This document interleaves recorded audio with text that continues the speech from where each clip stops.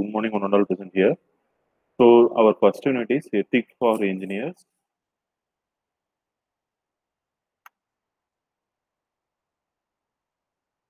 So this is our syllabus. So as far as the first unit is concerned, so moral values and ethics, integrity, work ethics, service learning, civic virtue, respect for others, living peacefully, caring, sharing, honesty, courage, valuing timing, cooperation, commitment, empathy, self-confidence, character, spirituality, introduction to yoga and meditation for the professional excellence, and stress management. So ethics defined. So moral codes are the rules that establish the boundaries of general acceptance of behavior. So morality refers to social convenience about right and wrong human contact. So ethics are beliefs recording right and wrong behavior. Virtues are the habit that inclines us to do what is acceptable. Vice are habits that inclines us to do what is unacceptable. Value system is the complex schemes of the moral values. So the importance of the integrities are the integrity is used to refer to people who act in the ways that are consistent with their own code of principles. You often reflect on your principles when you consider what you are ought to do in the different situations. Ethics in the business world. Globalizations of organizations has created a complex business world. Risk is the likelihood of the negative event times the compact of the event. Why business ethics are important? So protects the organizations and it implies the employees from the legal actions. Create an organization that operates consistently, produce good business, avoid unfavorable publicity, gains the goodwill to the community. Code of conduct, a guide that highlights an organization's key ethical issues and identifying an overarching values and the principles that are important to the organizations and that can help in decision making. The code of conduct helps ensures that employees abide by the law, follow necessary regulations, behave in an ethical manner. Ethical decision making. These are all the ethical decision making. So first one, the get the facts. Second, the identifying the stakeholders and their positions. Third point is the consider of the consequences of your decision.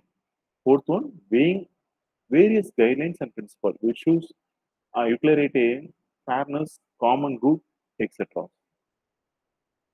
Fifth point is develop and evaluate options. Sixth, review your decision. Seventh one, evaluate the results and your decision. So these are all the four common approaches used in the ethical decision making. So I have tabulated here. So approach to the dealing with the moral issues and the principles. So first one is the moral values. So the ethical choice is the one on that best reflects moral virtues in the ourselves and others. So next is utilitarian approach. So this is the choice is the one of the to produce the greatest excess of the benefit over harm. Fairness approach, the ethical choice is the one that treats everyone the same and does not show. Common good approach is the advance the common good. So ethics is the information technology.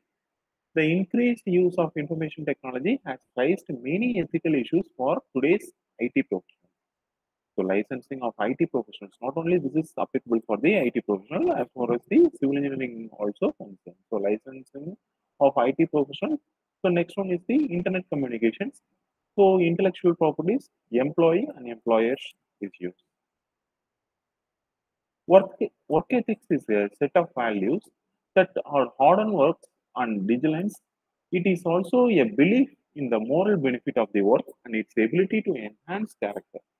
A work ethic may include being reliable, having initiative, or pursuing new skills.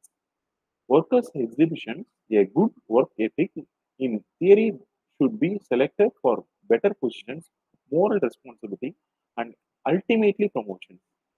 The work who fails to exhibit a good work ethic may be regarded as failing to provide fair values for a wage the employer is facing them and should not be promoted or placing the positions of great responsibilities.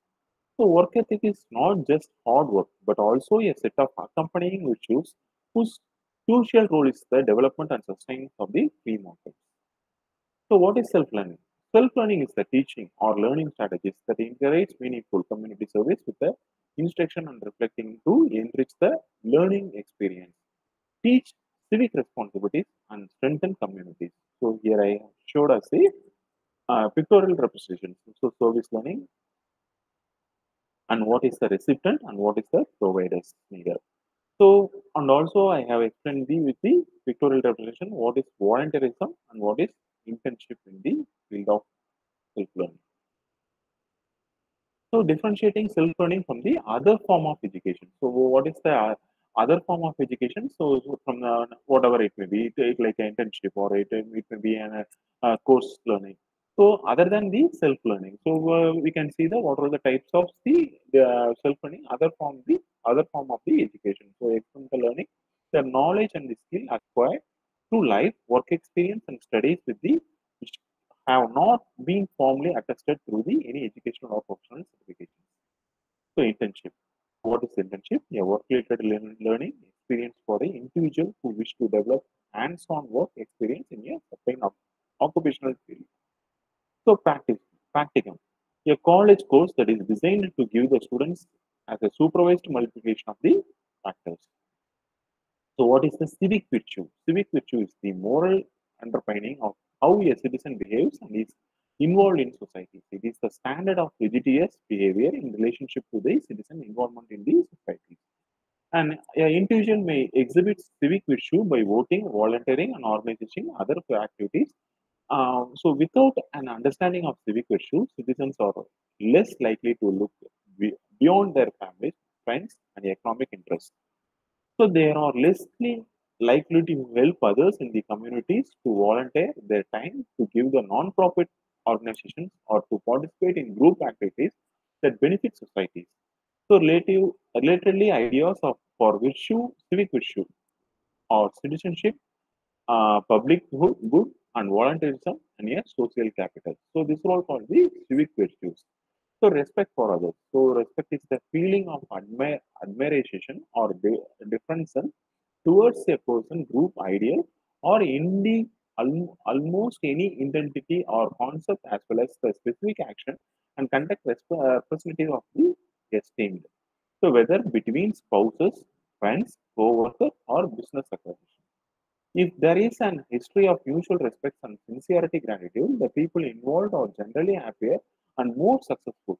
We live in the world where there are many differences between peoples, but with an open minded and an appreciation of each person's contribution to this world, we strengthens the relationship of our community. So how to show respect? Listen, it sounds easy, but listening, truly listening, can be no one be the hardest skill to master. If you want to a person to know you respect him or her, then tune into what the person is saying. Look them into the eyes and even feedback when necessary. Even one appreciate the persons who willing listening to them and shows genuine interest in what they have to say. Encourage if you have ever had a bad day, then you have know the poor a little encouragement can have. We will all to the moment when we need some time to tell us, don't worry, things will work out. It will. It might not be seems like a much time at the time, but the persons will remember that time. Look at the time. So how to show the respect? We can continue the congratulate. Congratulate if someone does not do a great job, let them know about it. In fact, let everyone knows about it. Openly congratulate someone for a job well done, especially if you are a manager. The employees will work harder and happier knowing their manager has a mutual respect for them and a willingness to express praise and gratitude when it deserves. Be helpful. If you find a friend or co-worker in a jam, will be willing to help them if they are possible. Not to say you should take an half of their project, but offering some advice or throwing a little bit of your time with a meaning a lot of time. If their friend or co-workers has helped you in the past, then returning the favor will be a nice way to show both respect and gratitude. Say thank you. So I am sure this one seems like common sense, but many people just forgot to say thank you, or at least forgot how to say it was a sincerity. A thank you can be a small as a two words or as you much as buying someone's a gift. Nevertheless, it's an action of the sincerity. Then it is best to make sure people you appreciate them on their action. Simply saying thank you. Living peacefully. Our principle of peace living is centers on the ethical and sustainable applications of the technologies, which would be aimed to provide basic needs for the everyone without compromising the planet resource. Here are the steps which can be helpful to discover your journey towards living in the peace. Seek to love, not control others. Find your inner peace. So moderate your conviction. Be tolerant. Be peace. Reflection of thoughts. Seeking forgiveness, not revenge. Living in joy. Be then you can wish, want you live. Caring. Be caring all allows you to have empathy for others and to live a life based on affection. Love, compassion for the people around you. Being caring means providing a listening ear, noticing when someone needs help, and helping your community without asking for a reward. If you want to know how to more caring today, see steps to get started. Be polite always. You don't have to be overly formal to be polite. You just have to be considerate of other people and make them feel comfortable in your presence. Be affectionate. Action really can be speak louder than words sometimes, though telling a person you care can make a big difference. Sometimes give that person a huge or putting your arm around him and her with a extra impact. So carrying steps to get a started. Be more generous. So being generous with your time or your money can go a long way in being a more caring person. Treat other like you want to be treated. If you want to be a more caring, then you want to be kind of and thoughtful towards others and think of how you would like to feel if you are in their shoes. Be considerate of others. Be considerate in other major aspects of their caring. If you want to be considerate, then you want to be the respect people around you to provide or to avoid the nuisance of yourself. Sharing is the just use of the resource of a space. In a narrow sense, it refers to joint or alternating use of inherently fine goods, such as a common pasture or a shared resistance. It's also the process of dividing the distribution. Apart from obvious instance which can be observed in a human activity, we can always find many examples of happening in a nature. When an organism takes in a nutrition of oxygen, for instance, its neutral internal organs are designed to divide and distribute the energy taken by its to supply parts of it that needs it. Flowers divided that distributes their seeds in a broader sense. It can always include free granting of use rights goods that can be treated for non-rival goods such as information.